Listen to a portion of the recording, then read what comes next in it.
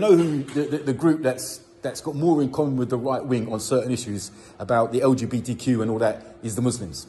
Oh yeah. They don't play that. They don't play that game at all. Getting away with wearing a skirt as a bloke over there.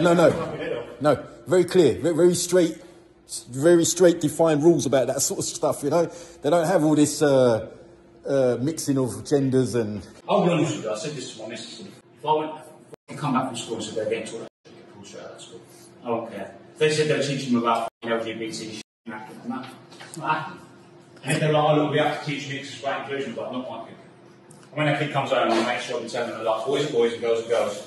Simple as that. Well, it is very simple, mate. You know, keep it. They're children. They should be playing with toys and enjoying life. You know, all that stuff can come later on, can't it?